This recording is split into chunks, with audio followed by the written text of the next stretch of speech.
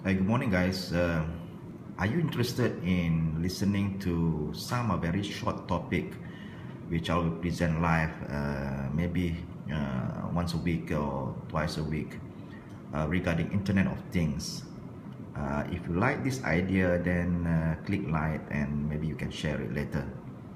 One of the most important things nowadays is that whenever I go everywhere, people will ask me what exactly is Internet of Things. People have been talking about this, but everyone have different ideas. What exactly is Internet of Things? Everyone wants to talk about this topic, but it seems that people get more and more confused. They would love to implement something on Internet of Things, but they don't know what exactly it is. So let me share with you maybe a few slides talking about the definition of Internet of Things and what comprise of Internet of Things. There are a few things. There are very good slides talking about this. The first thing that you need to see that Internet of Things these devices require sensors and probably actuators. Actuators, the one that you control it back. You remember the how many senses that you have? 6 sense or 5 sense? The sense of sight, here you feel it, and all that. It can be translated into something digital. So when you digitalize your senses, it becomes something like vision, your sense of sight. It become a vision, your camera, the acceleration, the magnetic field, the levels of the leakage or the force, the flow of the water, what kind of gas. These are the sensors that can understand and show the levels of the vibration, the sound, humidity, temperature, the motion, velocity, and position, and all that, proximity. The best thing about sensors is that they can translate into something which can be quantifiable. For example, human might say, I feel hot, but they don't really know how hot it is, what's the temperature. So if you use a temperature sensor, it tells you exactly what the temperature is. Maybe it's around 30 degrees Celsius and all that. So that's what you need. So devices, electronic devices which have embedded sensors is important. That's one of the key elements. Secondly, you require connectivity. There must be a way for you to connect to the internet. There are many technologies that you can use, either from a personal area network, which is a body area network. You have a network within your clothing, for example. You have local area network, which normally technologies like Wi-Fi, metropolitan, and the largest scale coverage that you can cover is a wide area network. So various technologies are meant for different kind of coverage and speed.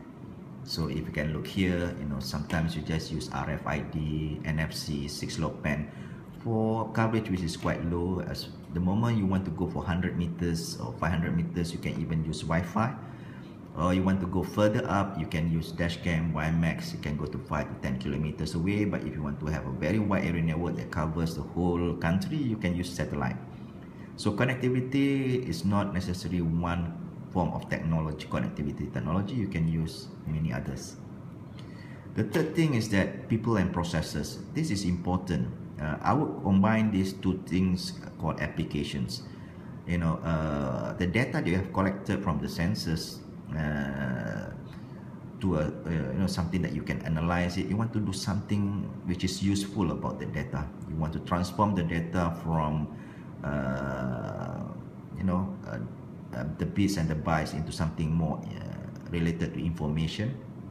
You want to know the who, what, why, who, what, and where, for example.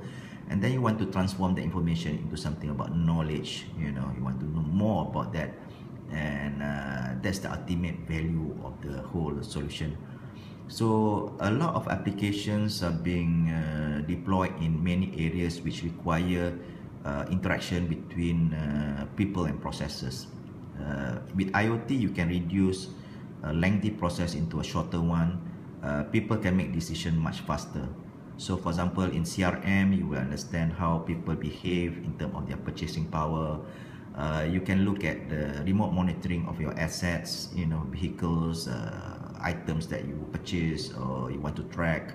You can control and automate your remote devices for metering, for example, supply chain management. You understand, from the factory to the house, or to the different places. You want to track every part of the supply chain.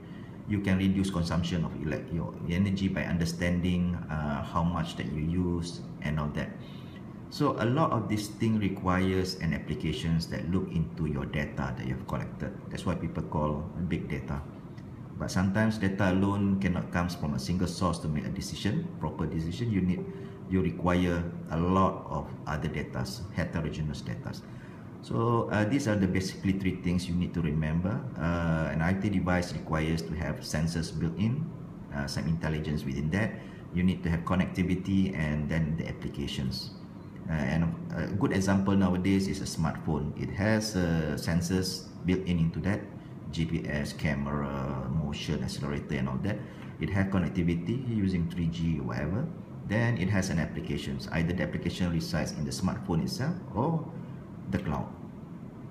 So Waze is a good example of IoT, where people use a smartphone as their IoT device to track and understand the congestion issues.